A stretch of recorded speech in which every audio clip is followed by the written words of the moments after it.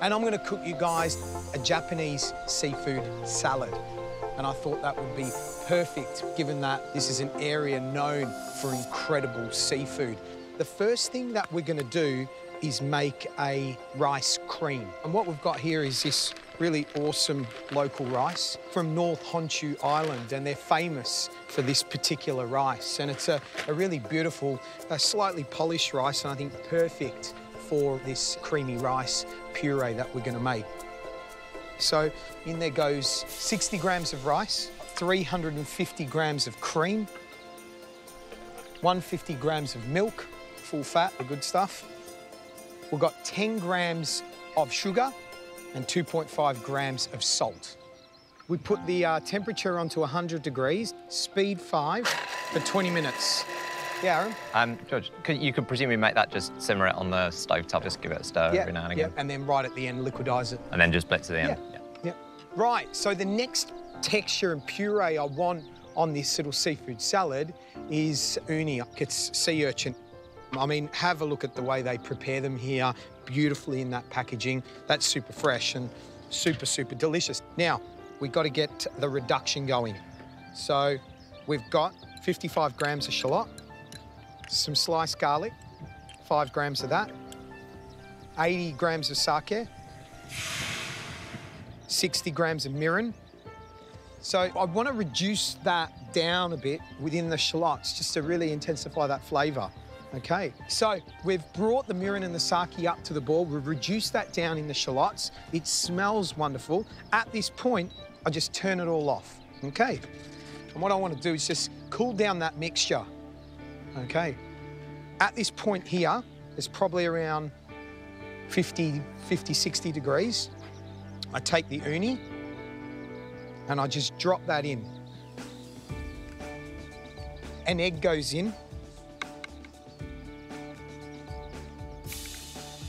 4 grams of soaked gelatin goes in, salt. And all I'm doing now is moving everything around and sort of bringing everything to the exact same temperature before I blend, before I add melted butter, and before I cook. Now, let's liquidize this. So 70 grams of melted butter. And I just gently drizzle that in. Okay. Right. Ben, can you come and help me? Please? Yeah, I struggle. How do I use this thing?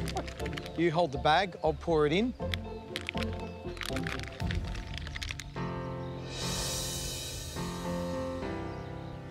Done. Just vacuum and seal? Vacuum and seal, yep. Done. Fantastic. So that then now goes into the water bath.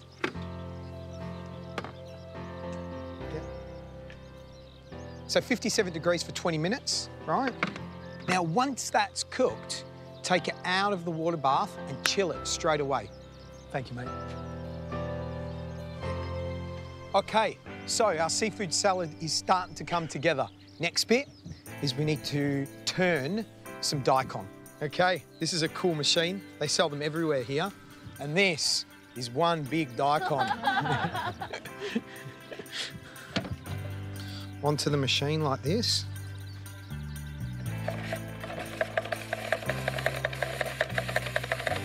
And what we end up with are these cool sheets, yeah?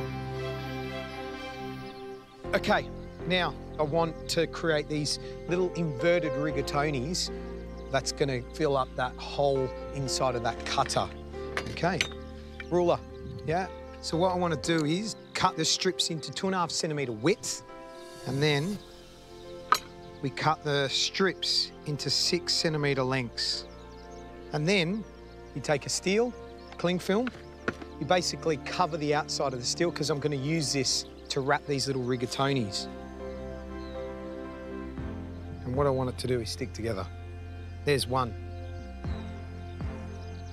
So we keep going until it's full. And the next thing's what I'm gonna show you how to dress it. Okay, guys, so we've made our rice cream, we've made our uni parfait. All right, we've set that aside in piping bags. All right, that looks absolutely fantastic. I've also made a mushroom ketchup. This is going to add some real sort of oomph, some real flavour, some guts, all right? So we've got 3 different purees, same texture, but different flavours, okay? Now we need to start building this seafood salad up with a bit more substance. We've got these beautiful crab legs, local, again, delicious, simply been steamed off and picked out of the shell. I've got some of the roasted rice tea, yeah, which is fantastic. I've got some shiso that I've just dipped in a very, very light sugar syrup and dehydrated, okay, to get these beautiful little chips. The most amazing tomatoes. We just bruised them slightly in a dehydrator to intensify that flavour. I mean, these are incredible. I've got some flying fish roe. I've got some of these little enoki mushrooms, these gold top ones, that I've just steeped them in a little bit of ponzu, some soy sauce, just to give them a little bit of flavour. Right, let's start to put this together. First thing I do is I'm gonna pipe all those rigatonis.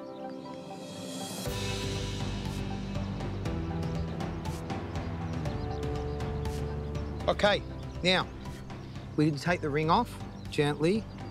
So these beautiful little mushrooms, some crab, just, you know, doesn't need to be dressed because we've got that beautiful dressing underneath. All right, our little tomatoes. Right, I just want to put 1 uni on there just to represent the parfait. Flying fish roe. So our little sort of dehydrated and slightly crystallised shiso leaf. Some of that roasted rice tea. And this will add another little depth of flavour. Fresh wasabi, we're in Japan, why not? And I'm just gonna pop a few little drops of that onto the salad. And guys, that's my Japanese-inspired seafood salad. Who wants to taste? Aaron, Ben, come on.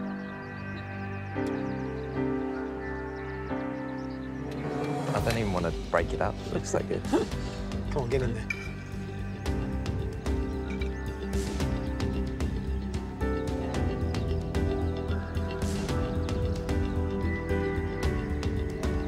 Everything's so rich and creamy, and then the daikon, like, just, it's so nice. Yeah, it's crisp and crunchy because we haven't, you know, salted it or washed it. It's kept its real vibrance.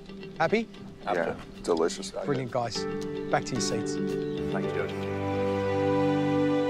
Right, guys, so you're done with me now. I want you to head out there because Matt's waiting for you and he's going to show you a little slice of home. Ooh. Off you go. Thanks, George. Thanks, guys.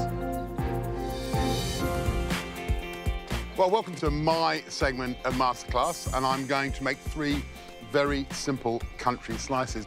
The date rice bubble slice, the bus driver's mother-in-law slice, and Amanda's slice. My thinking was, you've been in Japan for a week, you've eaten tempura, ramen, it's coming out of your ears, and about now, you just want a bit of taste of home. And I think there's nothing more Australian, nothing more taste of home than country slices.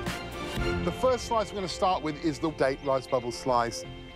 Okay, so I've melted down very slowly on a low heat 125 grams of butter, 120 grams of chopped dates, and 90 grams of brown sugar. So the idea is you just want it to get this lovely fudgy consistency. And then this is traditional old-fashioned Australian rice bubbles. So we've got 120 grams of rice bubbles. We pour them into the fudgy mixture, and then we just stir. So when you line your sliced tin, obviously leave some overhang because it's going to make it easier for you to get the slice out of the tin. In goes our fudgy, datey goodness. And then we're just going to press these over.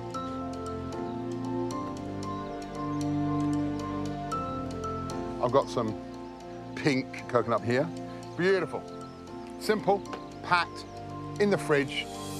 All right, that's slice number 1, done. Now I'm going to move on to slice number 2. So, 220 grams of white sugar, 150 grams of sulfuric flour, 160 grams of sour cherries, dried, and then 1 egg, 2 heaped tablespoons of golden syrup.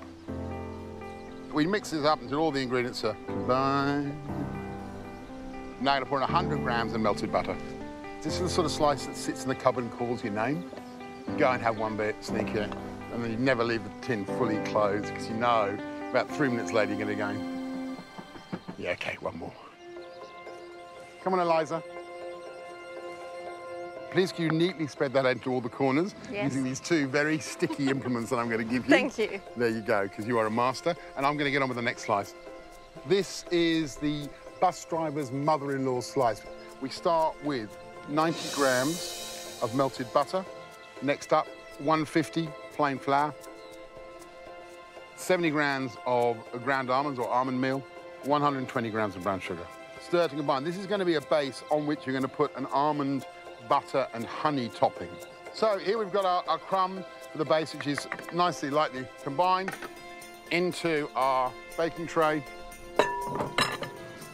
Spread out somewhat more quickly than Eliza's doing hers. Oh, you've left a big gap. There we go, how's that? That's pretty darn good. Great. Thank you very much indeed for your help. You've done a brilliant job. Thank you. Very good. Big hand of round of applause. Now, the Amanda slice goes in a preheated 180-degree oven, and the base for the bus driver slice goes into the oven at 170. And I have, because I'm a well-planned person, done one already. This is going to be nicely biscuity. It's been baked for 12 minutes, and we will now make our topping. We warm up a quarter of a cup of honey on a medium heat, a slightly indulgent 125 grams of butter. And then here we've got 220 grams of slivered almonds, 2 packets. Those almonds, got a lovely toasty smell coming off there. And then all we're going to do with this is slather generously over the top of that slice. So now this goes back in the oven. 15 minutes later, it's going to look, hopefully, like that. Some flake salt over the top. And finally, Amanda's slice has been in there a little bit longer, so 180 for 30 minutes. And this is one of these things, when it comes out of the oven, it just looks home-baked, and it smells buttery, sweet, decadent. So there you go, 3 slices, born in Australia. Simple.